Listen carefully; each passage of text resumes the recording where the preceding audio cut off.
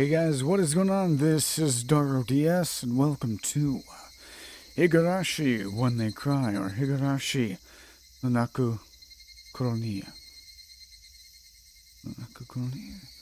07th expansion presents Welcome to Hinamizawa. And this game has been on my list for quite some time, as I am hoping to finally get into it. Config looks good. I hope, anyway.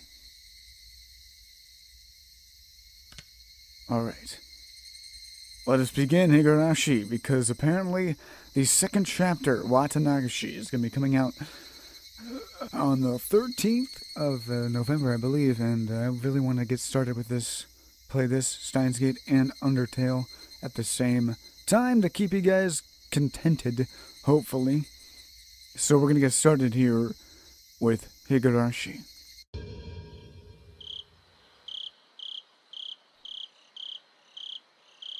Onikakushi. Welcome to the world of Higurashi When They Cry. The Onikakushi arc will be the opening inviting you to this new world.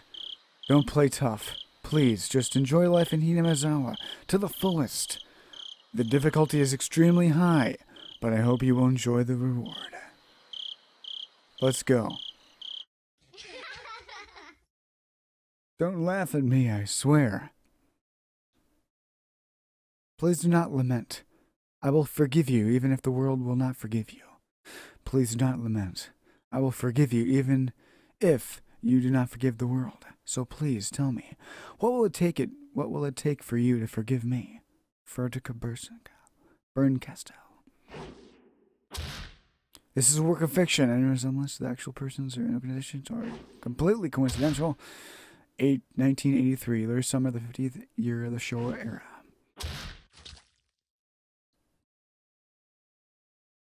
If I was going to be ripped apart anyways, having my body ripped apart would have been far better.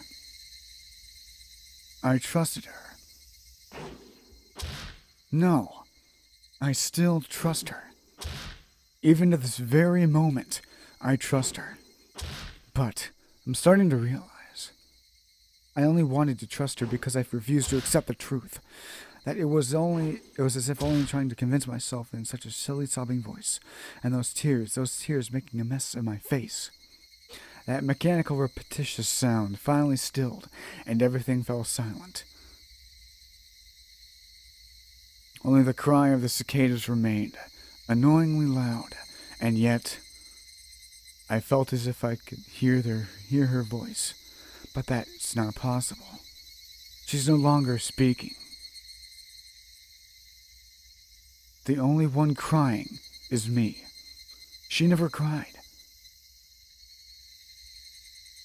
Even when she repeated those words over and over, she never expressed any emotion because there were none to show. If she had no tears to shed for me, then I should need to shed any for her. Then why? This pain, my eyes getting moist. Why is this happening? I still wanted to believe I hadn't been split apart. That's enough, right? Inside me, an inner voice whispered gently. My spirit had suffered enough. And countless times I'd wavered over whether I should just throw the battered thing away. Except I stubbornly refused to do that, haven't I? I'd feel better if I just threw it away. Even knowing that, I choose to believe it, didn't I? Only I can understand that painful struggle and appreciate it. Hey me! I've tried more than enough. I'll acknowledge that much. So, isn't it alright just to take the easy way out? Besides, I'm not throwing it away. I'm leaving it behind with her, like flowers by a grave. Now then, calm your nerves, even though you can't feel your right arm. Just lift it up, and with every swing, forget a little more. That kindness made me happy. That adorable smile brought me joy. I liked petting your head. I loved how demure you were. Because this will be the last time. Because when I swing this down, I'll forget. This is my first and last bouquet for you.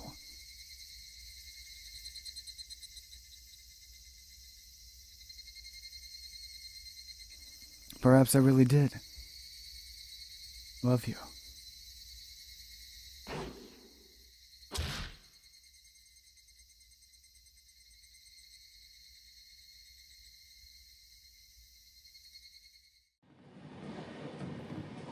Somebody's been apologizing for a while now. I wonder what she's apologizing for. It felt wrong to eavesdrop, so I tried to ignore it. It had been a while since I last went to the city. I only returned to attend a funeral of a relative. Even though I lived there for the last month, until I found the bustle of the city to be overwhelming.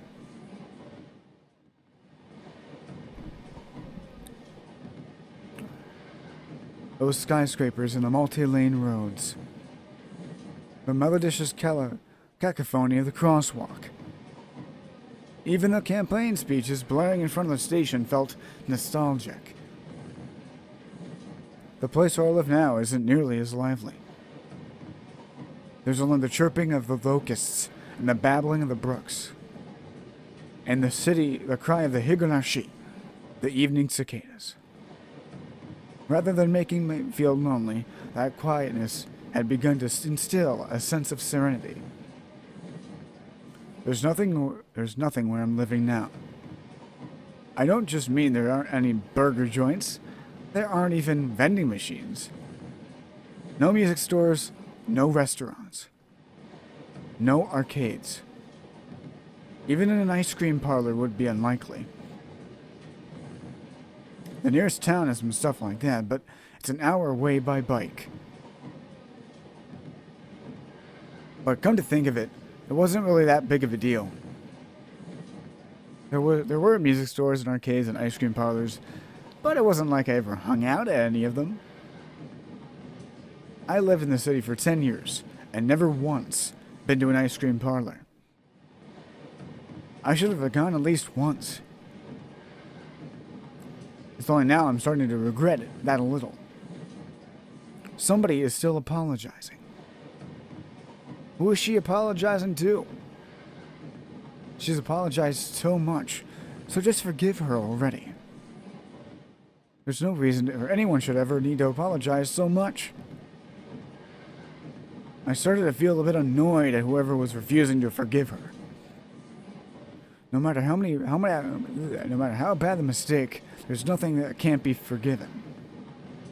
There's no such thing as an irreparable mistake. You just need to be more careful next time. She's still apologizing even now. Then, has she really done something that can't be fixed? I have no idea what she's done, but if it can't be fixed, then that's all the more reason to forgive her. No matter how much she apologizes, nothing will ever change. But even so, she keeps apologizing in such a heartbreaking voice. Hey, you, the one she's apologizing to. Why don't you just go ahead and forgive her? She's apologizing in such a pathetic voice. Keiichi, we're almost there. Wake up. I was finally roused from my nap from my father's prodding.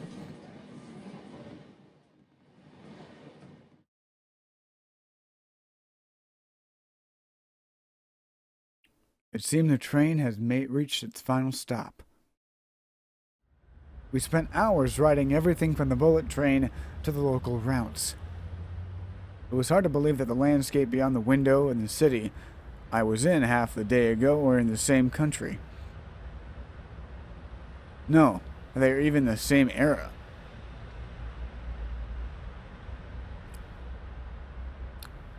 From there, we take a car deeper into the mountains.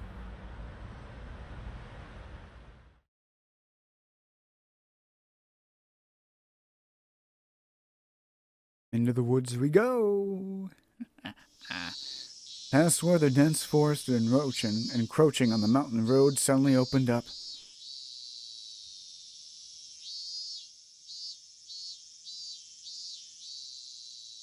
There, where I live now.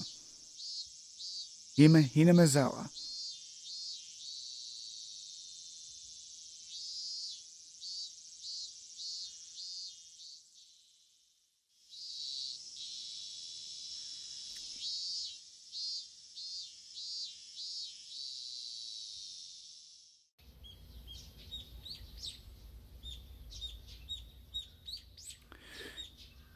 Man, the cicadas are going to get really annoying for me, honestly. This is going to be quite the trip. Even though we are approaching summer, the morning air still had a frigid bite. Although, in exchange, you could fill your lungs up with crisp, clean air. Flipping open the window, I was greeted with a verdant expanse. Nothing but trees. A verdant expanse, yes. The neighboring house was far away on the other side, so I was probably the only one enjoying the view and that air. I filled my lungs with another deep breath. Since I started living in Hinamizawa, I learned that even the air has its own taste. I quickly finished up getting ready for school and headed downstairs for breakfast. My mother was the one there. My father was nowhere to be seen. He was probably working in there until the early morning.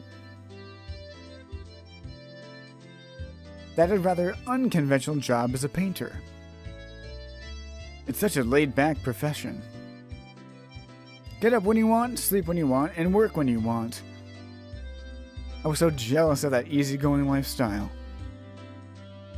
And even wrote for school that I wanted to be a painter when I grew up. Dad was ecstatic about that. It was just because it looked easy. I'd never tell him that though. Mom laid breakfast out on the table. Seaweed, pickled vegetables, raw egg, and grilled salmon. My mom was such a good cook. It was scary. A perfect, immaculate, ideal breakfast. Unlike my dad, who didn't even know what the meaning of the word schedule, my mom never squandered any time or effort. She hummed a little tune as she brought over the miso soup. It seemed like she was in a good mood today. I'm so happy you've been waking up early since we moved here, Keiichi. If I don't wake up early, I won't have time to eat breakfast. Although it was being cute, responding with a wisecrack after being praised for being good. Full of rice, or half will be enough? Pile it on, woman! First I savored the steaming hot rice with the seaweed. I covered it with the egg. Between bites of rice I enjoyed the crunch of the pickles. Not bad at all. Excellent as usual. Watching me clean my plate, Mom gave me a warm smile. I'm so happy you haven't skipped breakfast ever since we moved here, Keiichi. I was not a morning person when we lived in the city. I slept right into the last minute before school and rarely ate breakfast. Boycotting the breakfast Mom made each morning. That was probably the only way I could protest being forced to attend cram school.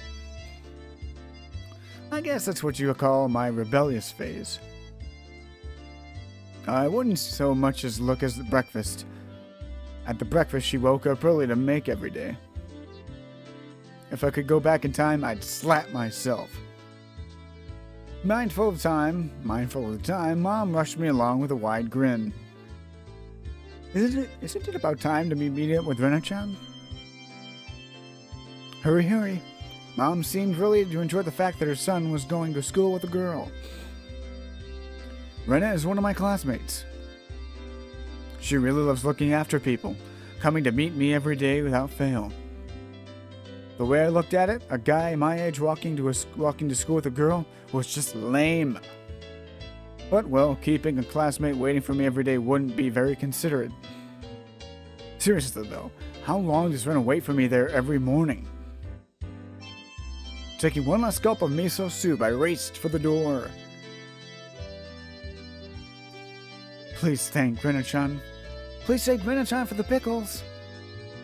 Come to think of it, those pickles weren't store-bought, were they? If I'd known that, I would have savored them a bit more. Morning!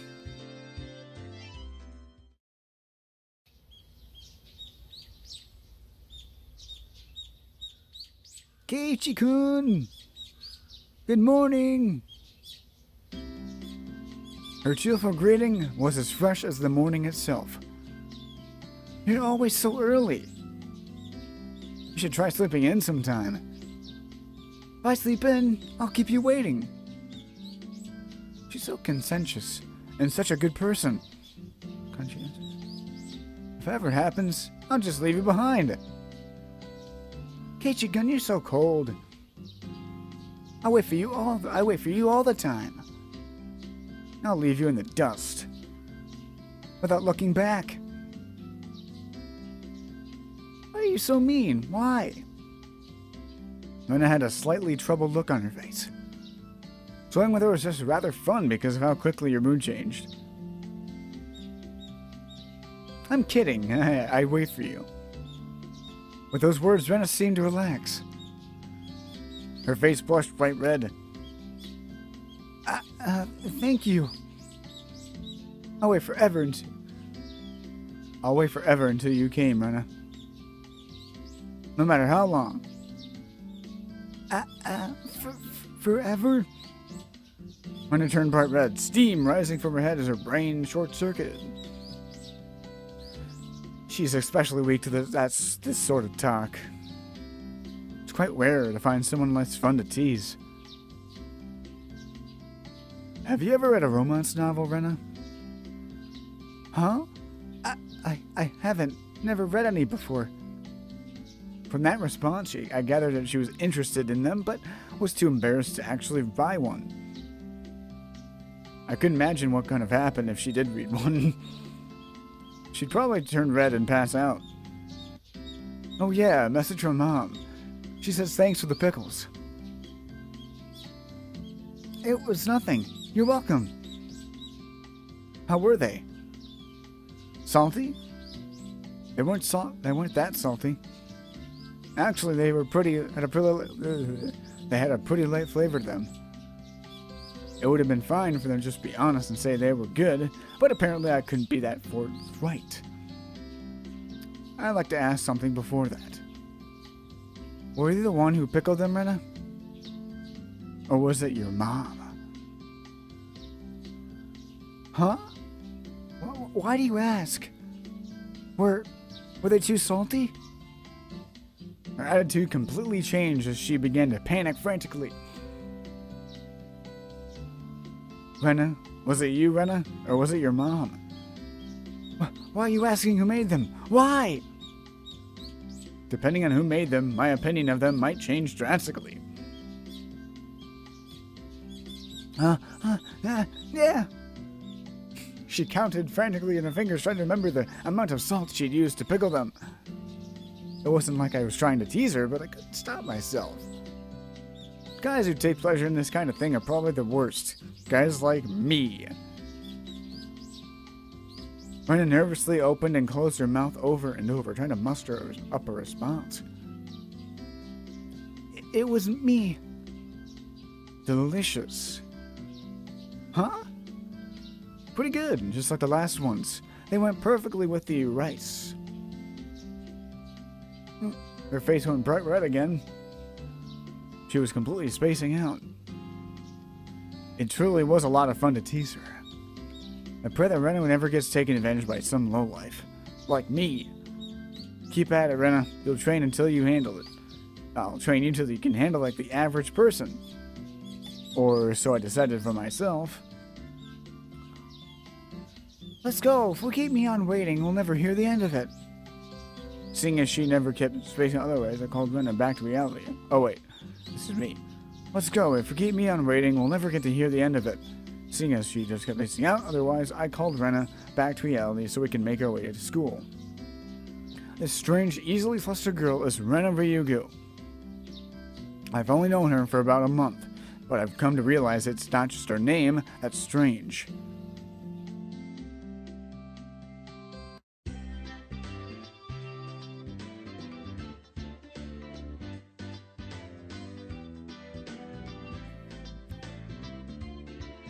Mi-chan, good morning.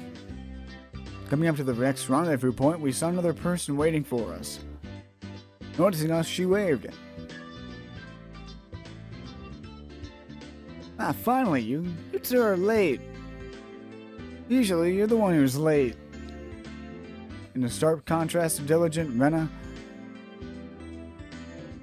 Rena, this one, marched to the beat of her own drum. She's Mion Sonozaki. For what's worth, she's our senior and head of the class. Morning, Rena. It's been a while, Kei-chan. Years? I was only off for 2 days. Ha ha ha. You don't say. You were so much cuter back then. Mion's gaze started at my chest and dropped straight down, focusing on the point between my pants. My legs. So she was saying my crotch was cuter back then? Okay. Before you ask, just to be clear, I've never actually tried to show her to her. I've grown quite splendidly. You'd be surprised. Not only is he bigger, but he's a little mustache now. Oh my gosh. Being so engorged with energy every morning is quite a problem, though. I'll introduce you next time, so be sure to greet him properly. Don't say next time. Right now is fine. How about letting the guy... wow, Mion, wow. How about letting the guy get a fresh breath of moaning air? I don't think I've ever heard you talk so dirty you could smell it fouling up the morning air before. Mion sure just act like an old man sometimes. Gotcha. Time for the big reveal. Hope you don't regret it. As my hand reached for the fly, I began to ramble in a near panic. Hey, what are you doing? What are you talking about? What are you talking about? What are you talking about? Red-faced and flustered, Rena tried to play dumb, but it was obvious she knew exactly what we were talking about. How was it? How was it? Seeing the city again. Mion switched gears, dropping the dirty talk and changing to a topic something more befitting the pleasant morning.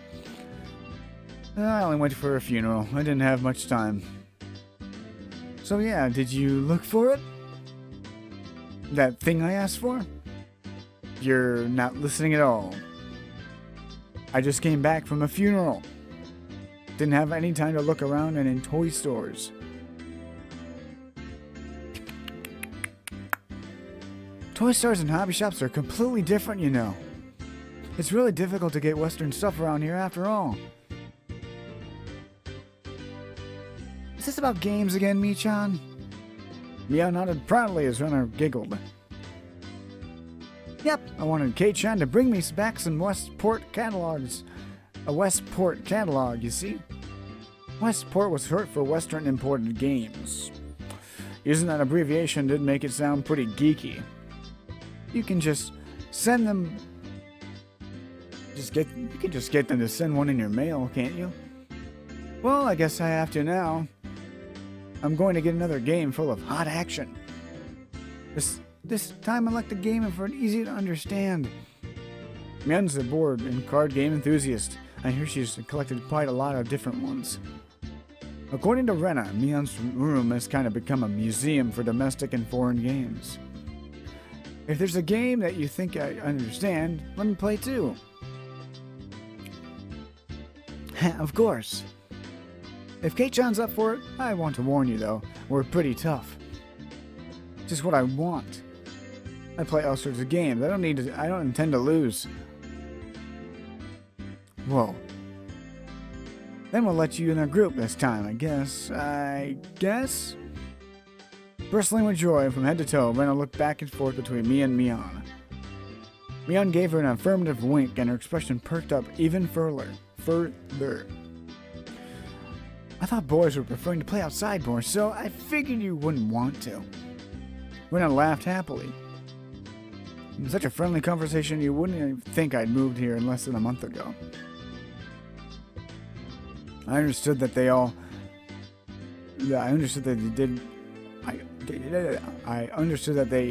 did all they could to make a transfer student like me feel at home.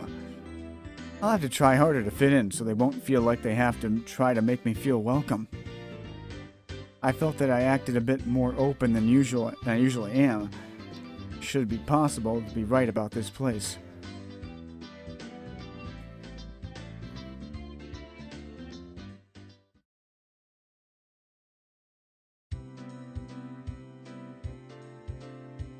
Hinamizawa was a really small village, not only because there was only a school, but there was only one class.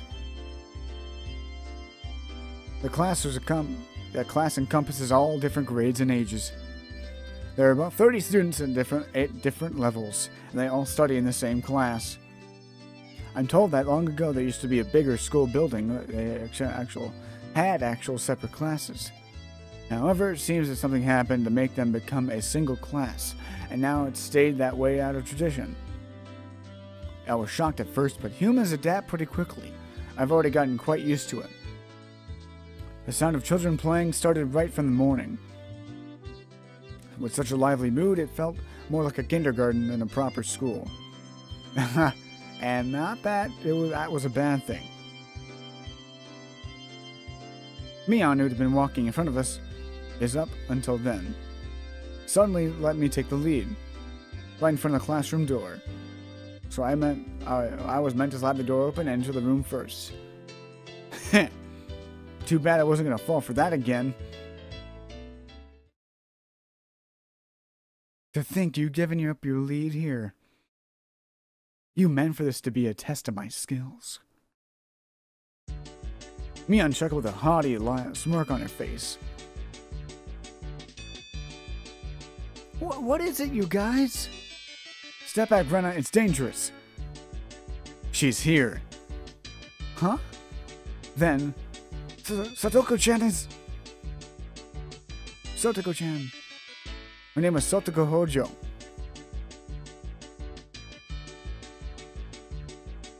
Satoko Hojo. She was a disrespectful, impudent, bossy kid. The way she talks was annoying. It would be more immature to get worked up over just that. The real problem was this. Quite the obvious trap, a blackboard eraser wedged between the door. It's too obvious, Satoko! A haughty laugh came from beyond the door. Excellent, Kei-chan. I guess you means they win this round. No, this is Satoko we're talking about. I doubt this is it. After falling for such intricate traps since the day I transferred, I no longer let my guard down. Satoko liked to combine a variety of traps that were simply there to bait you into the main one, traps that relentlessly kept you coming like a sadistic Ruby Goldberg machine. The list goes on. As well as being clever, they almost never misfire. When you least expect it, she strikes.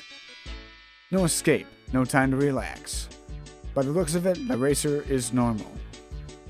No rocks or anything in it.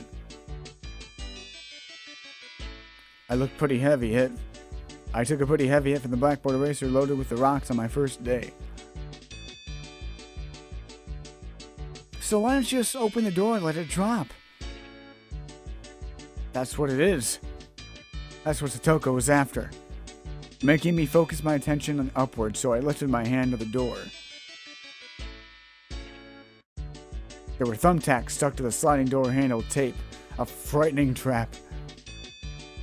A potent and terrifying trap. Concealed by using a blackboard eraser. An impressive combination, Satoko. but in the end, nothing more than the trivial machinations of a child. I assured my victory and threw the door open and stepped into the room.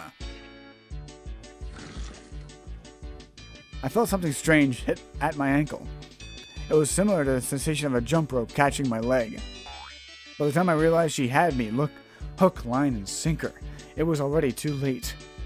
I began to fall in the most picturesque manner. Kei-chan, watch out! Instinctively reacting to Mion's shrill warning, I twisted my body into midair before it landed on the floor. Ow, ow, ow! An ink stone filled to the brim was placed right in where I would An ink stone filled to the brim was placed right where I would have landed. I shuddered, imagining the situation had I landed square on it. Oh man, my, what do we have here? Fair morning to you, Keiichi-san. Aren't we a lively one this morning? Still sprawled in an awkward position, I was greeted by the mocking voice. That was a step up from your usual traps, Satoko. I haven't the faintest idea what you mean. You're quick, right unlucky this morning. You little... Ow, ow, ow, ow. It seemed to inadvertently sprain my back when I'd landed. Better than landing on an inkstone. A small hand gently rubbed my head. Pain, pain, go away. The small, dainty hand continued to stroke my head. You didn't sprain your back or anything, did you? If you rub it, like this, the pain disappears. I thought about asking about how rubbing my head would help my back, but I didn't. It's not so much about what you actually do, it's the thought that counts.